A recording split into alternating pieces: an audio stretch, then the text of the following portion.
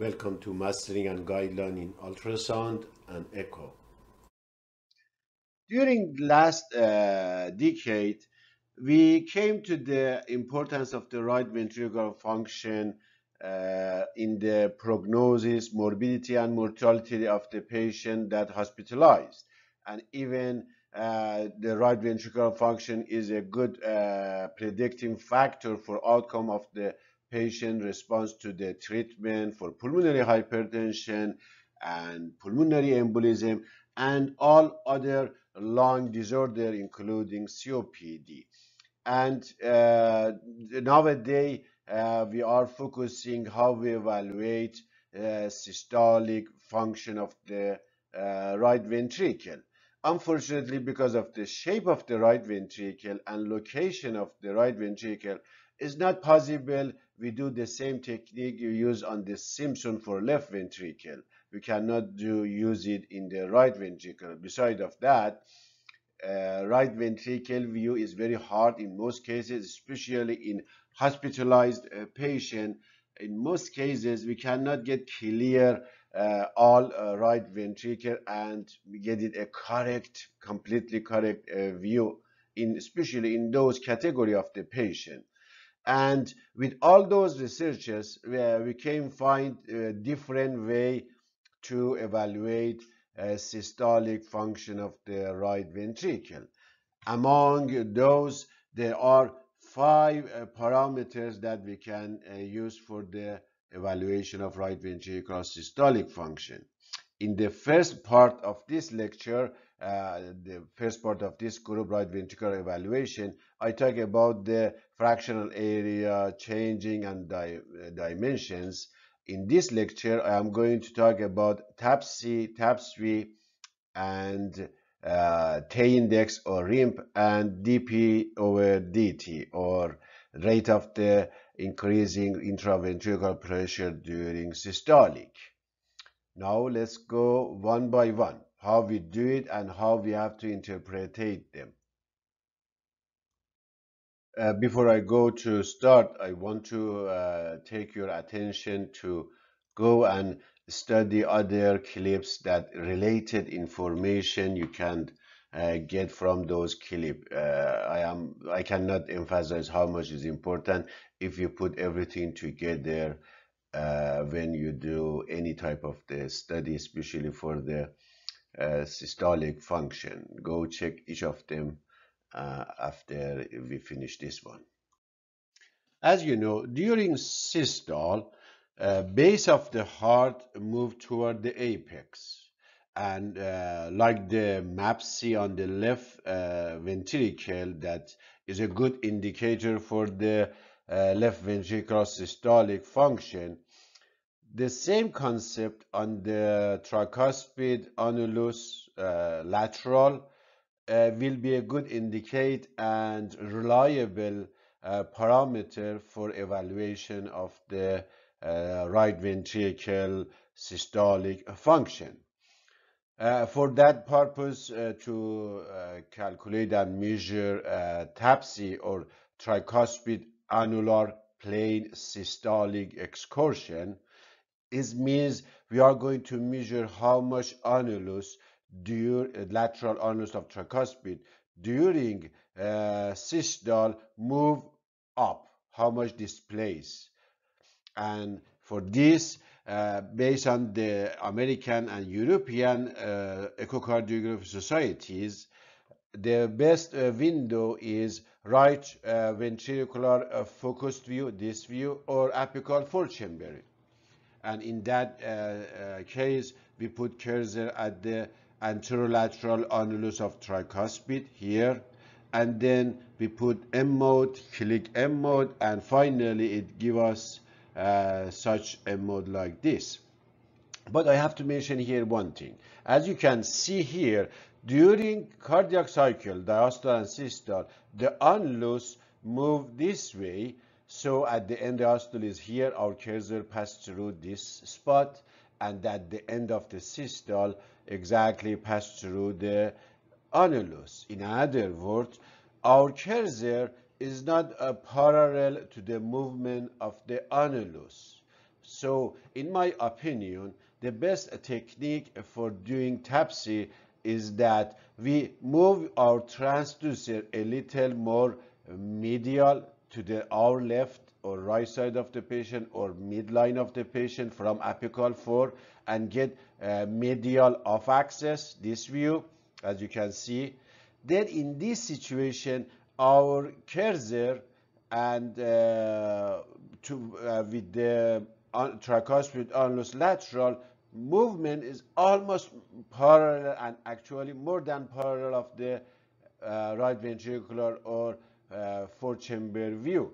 And in that situation, we have the correct number. As you can see here on this right ventricular focus view, the TAPSE has been 23 millimeter, and this one is 25 millimeter. So 3 millimeter or 2 millimeter or more than 2.5 millimeter differences. In this case, we are underestimating, and this technique will be much more accurate. Now let's see how we exactly measure on the M mode, which spot we measure how. For measuring, we go and hit on the cal machine, measurement cal, and if we select TAPSE, then we go find the lowest part of the annulus M mode. Here, as you can see, this is belong to the annulus of tricuspid lateral, anterolateral. Then we put one of the spot at the lowest part that correspond to the almost R, and the other one at the maximum is correspond with the end systolic. So end diastolic and end systolic. Machine for us calculate the amount of the how much this specific spot of annulus move forward. In other words, the real number that machine give us is this distance, not this one. If we don't use cal in the option of the cal on the machine, then we shouldn't do this way. We have to measure from the lowest part and find the highest part at that specific tissue, and then measure this one. This will be our TAPSE. Here is the same. As you can see, lowest part and highest part, this distance, it shows us that specific spot of the tricuspid annulus move forward this amount. Or we can use any spot on the annulus that has clear, and we can trace it and follow it. For example, this spot, we can use this spot, and we can follow it. The maximum will be here. So from here to here will be our, here to here will be our TAPSE. But there is one trick. Let me show you here. As you can see here, in this M mode, the cursor passes through the myocardium and part of the most probably tricuspid, and finally close to the annulus. As you can see here, we have different structure on the M mode. Some of them hypoecho, that most probably is because of layer of the myocardium, give you that impression, and one of them is this one. This measurement will be wrong because, as you can see, this spot is not annulus, is myocardium, and this myocardium become thicker. So if we follow this spot and go measure this one, is we are overestimating because the myocardium become thicker, so it add on a little to the amount of the displacement. So the best way is that go find at the level of the annulus tissue here, all of it, find the strongest hyperecho line that you can follow it through it and make sure it's not chorda tendini or myocardium. Then trace it lowest part and highest part, and this one is much accurate. So it's lowest part and highest part, so this one will be much accurate compared to this one. Here another one, you can see on this one exactly our cursor passed through the little tissue and some chorda tendini. You can see chorda tendini here. So we don't measure this one. and this one is myocardium. So we go to this hyperecho line, we calculate that tissue that is close to the annulus. So our correct measurement will be this distance. In those cases that we don't have very clear spot that we can follow it and make sure that is our displacement and TAPSE, we can use tissue Doppler M mode. Just put on the TDI, then put cursor at the annulus, then we can see very clear sharp border of those amount of the displacement and then measure it. Can we do TAPSE on the subcostal? For example, many patients, especially ICU patients, they don't have, many of them, they don't have apical window. What we can do in those situations? Yes, like the CMR, we can do TAPSE on the subcostal too. The only way we have to make sure have good four-chamber subcostal or long axis subcostal, and we can see the anterolateral annulus of the tricuspid here clearly. Is not off axis too much.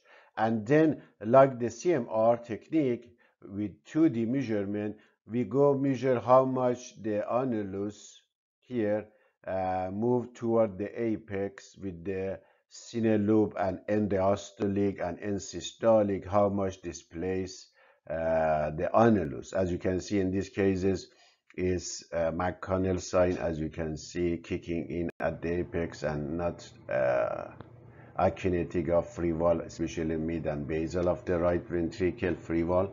So you can measure it very almost accurate as the apical four-chamber view. The normal size for the TAPSE is equal or more than 18 millimeter. Some cutoff for some specific indication like the prognosis and prediction of the survival, they usually cut off for 16, and some places cut off 17. Just remember the number age difference. For example, for the young athletic and young, if below 20 millimeter is questionable, and we have to make sure if the technique was incorrect, or no, the patient has some problem. But generally, equal or more than 18 millimeter is cutoff for normal TAPSE.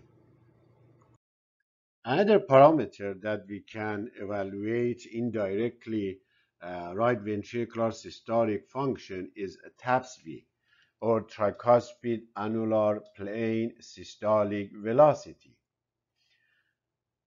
The concept is that how much that annulus, how much fast move toward the apex, is the same concept of the TAPSE. TAPSE was the amount of the displacement. TAPSV is the velocity or speed of this movement toward the apex. For that purpose, like the TAPSE, we go get it a correct apical four-chamber. Most of the time is a little medial of axis like this. As much as possible, make the cursor parallel to the annulus, lateral annulus of tricuspid valve. That is almost parallel, the best way. Then we put tissue Doppler, activate tissue Doppler, then sample volume at the exactly annulus. Then it gives us a spectral Doppler, as you can see here. The spectral of the tricuspid annulus or mitral valve, doesn't matter, both of them. It has three main waves. One of them is S prime, that after QRS and represent systolic movement of the annulus toward the apex, S prime. We have the first negative at the early diastolic after T, E prime, and the second one negative annulus move down is A prime, that correspond with the after P wave. on the EKG. For measuring, we have to remember, make sure that our EKG and rhythm of the heart is regular, R to R is equal. If not, we have to measure all those at least three beats. For example, in this case, patient has AFib and some extra beat here, most probably has PAC.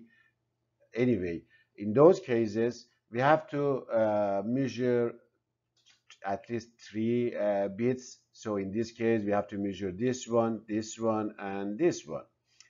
For measuring S prime, you have to make sure that you are not measuring this spike that is correspond exactly with the QRS, exactly at the R. This from here to here, there are usually you see two click, one this click, another this one, negative, positive. As you can see, this distance is IVCT. So we don't measure this one. Right after QRS, there is the wave. It can be taller than this or smaller than the spike. That is our S prime wave.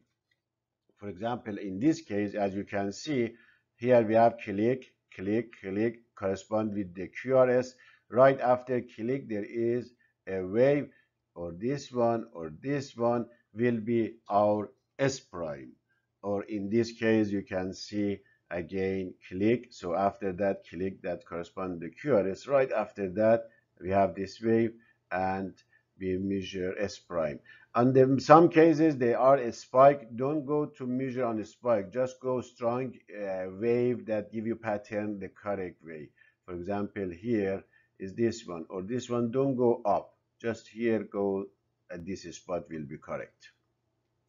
The normal value for the TAPSV will be equal or more than 10 centimeter per second. Another parameter for evaluation of right ventricular systolic function is RIMP, or right ventricular myocardial performance index. Is equal the same as the TAE index for left ventricle. It is TAE index for right ventricle. So for that purpose, we go the same as the TAPSE and not TAPSE, TAPSV, that we do tissue Doppler on the tricuspid annulus lateral, pulse Doppler on that. Then it gives us spectral of the lateral tricuspid annulus Doppler. We have many components here. We have to measure two parameters. One of them is tricuspid closing and opening tricuspid valve, another ejection time. What does mean? Here, as you can see, at this number one here is this click is closing tricuspid valve that correspond exactly at the QR, or more accurate, beginning of the Q. So tricuspid valve closed, and then at the second time another click here, small, you can see this is opening of the pulmonary valve. So, and blood start going to the pulmonary artery, and it create ejection time, as you can see here, an S prime. And this level, and from here 1 to 2, this time period is IVCT, isovolumetric contraction time.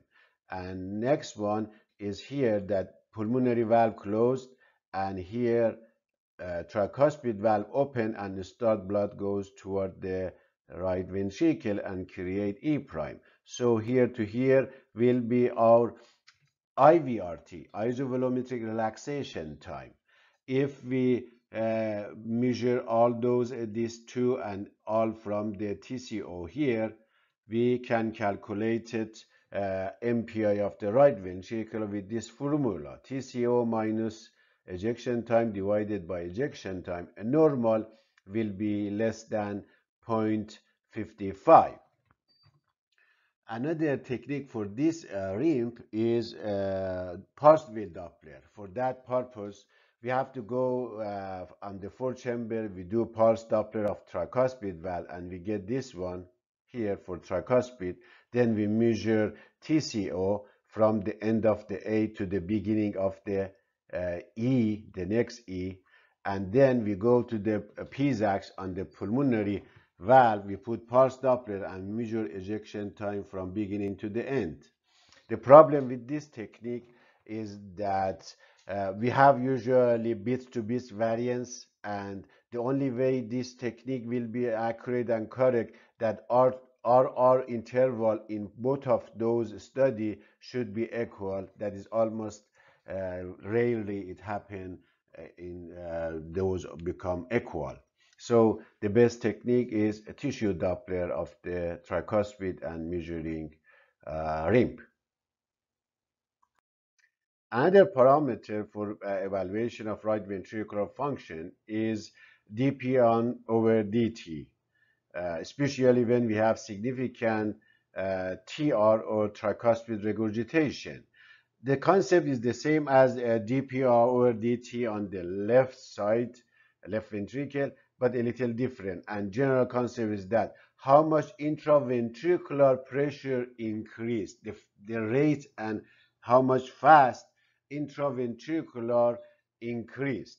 For that purpose, we go get apical four-chamber, the best view that get highest and correct TR jet. Then we increased CUP speed over 100, as you can see here. Then on the cal machine, we hit the dP over dt button. In that case, machine give us first cursor. We put first cursor at downhill, upstroke here, not this downstroke, upstroke of the TR, the first cursor at the border of the TR. When hit that one, machine give us the second cursor, and we put on the 2 meter per second. The first one is 1 meter per second. We put it there, and the second one on the 2 meter per second, the velocity at the border of the jet. As you remember, on the MR for the dP over dt of the left ventricle, we measure at the 1 meter and 3 meter. Here we measure at the 1 meter and 2 meter. Then machine calculate for us the timing take it go pressure from the 4 millimercury that equal 1 meter to the 16 millimercury that is at the level of the 2 meter this time. Then with this formula calculated our this ratio. The normal ratio should be above 400 millimercury per second, and any below that will be abnormal. And in another study, show actually it give us better and more reliable if we measure between half meter and 2 meter. That still we don't use it, and usually is not in the cal machine, but you can do it manually and calculate this ratio with the same concept. And the last tips that I want to mention, that in one study over 144 lung transplant, it showed that TAPSE is not a good and not a reliable parameter for evaluation of the right ventricular in patient with lung transplant. We are done. Up to the next time. Have a wonderful time.